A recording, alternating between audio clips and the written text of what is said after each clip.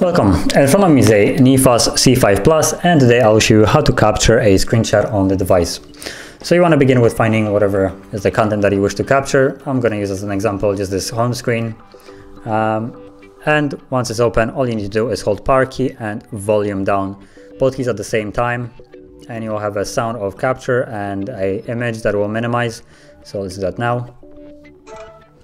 That's it, and the image is now captured. Now you can find the image in your photo gallery, so I'll actually have to find the gallery,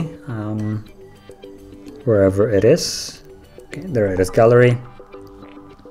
And you can see that two screenshots, because I captured one more before this. So you can tap on it and view the screenshot by just tapping on it, and there it is. From here you can delete it, edit it, or share it, whatever you like, as with normal photos. But yeah, that is how you would capture it.